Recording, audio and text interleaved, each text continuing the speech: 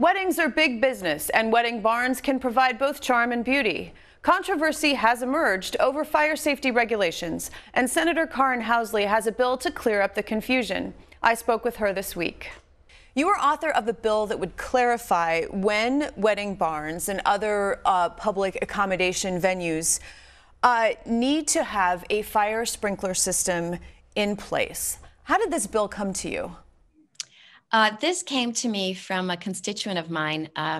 They own Redeem Farms in Grant, and it's a newly remodeled barn, and they were having weddings and events there, and it holds under 300 people. But all of a sudden, they got from the Department of Labor and Industry a notice that they could no longer do the events until they put in this elaborate sprinkler system.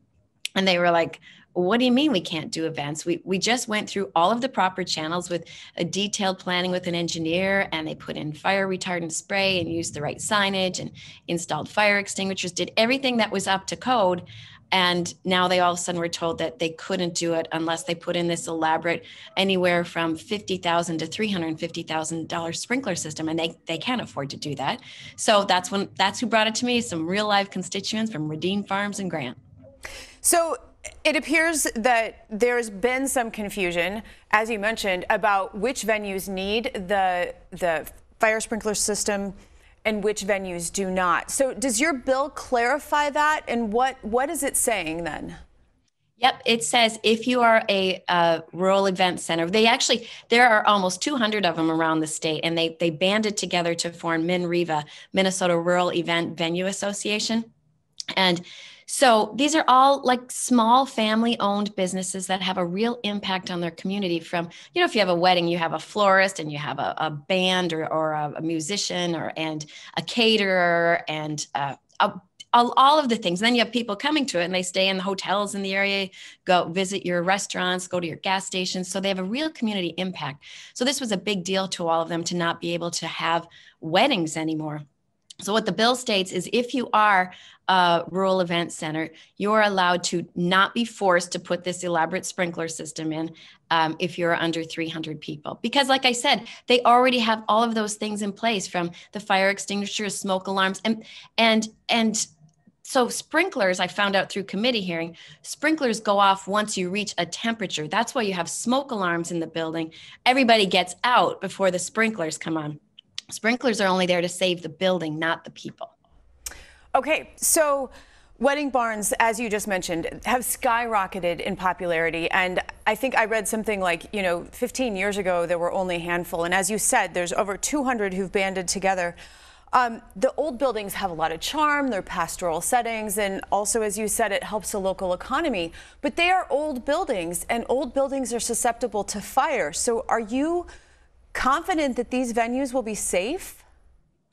There has never been an incident in Minnesota or across the country of a wedding barn burning down during a wedding. There has been one wedding barn that I think it was North Carolina, that came down because of a tornado, but never because of a fire. So yeah, the law, how it was being interpreted by Dolly, was even if you were an open air pavilion barn, you still had to put the sprinkler system in. So it didn't make sense.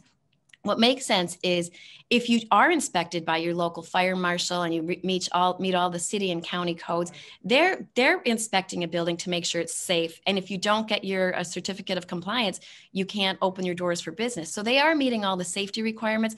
This is just an overreach by certain groups out there that because they did it, they want everybody else to do it.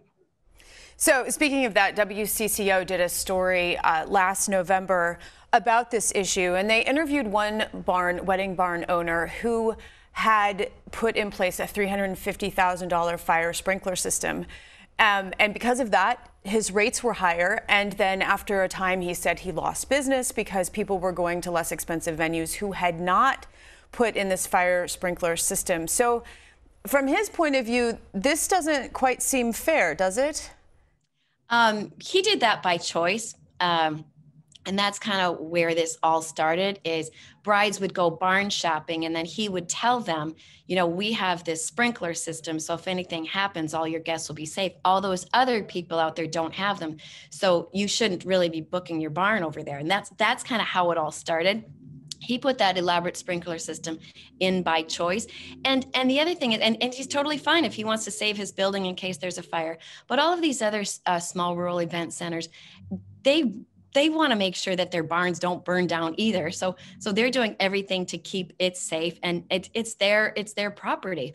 So there's a few of them in the state that have put those elaborate things in, but it's definitely not needed. There has never been a barn that's burned down with people in it, and they are safe by meeting all of the city and county codes and fire marshals too.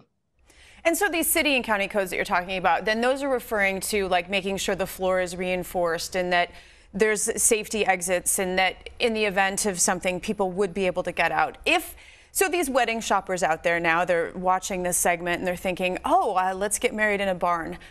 How does one ensure that it is a safe choice?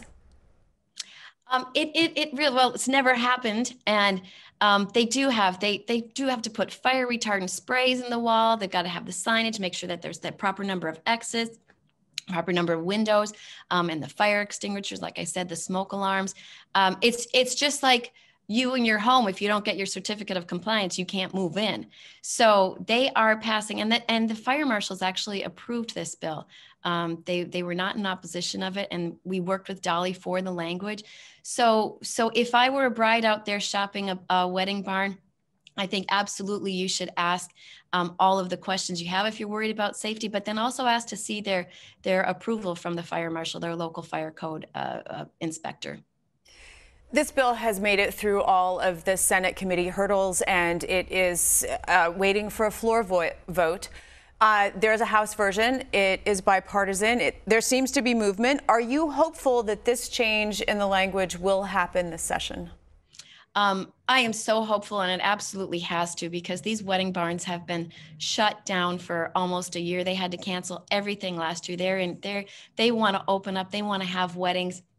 And now with the vaccine, people are actually going to be gathering together again. So we want to make sure that these wedding barns can be the place of gathering and a safe place of gathering, and they will be. So I'm pushing to get it done shortly. Senator Karin Housley, thank you. Thanks for having me, Shannon.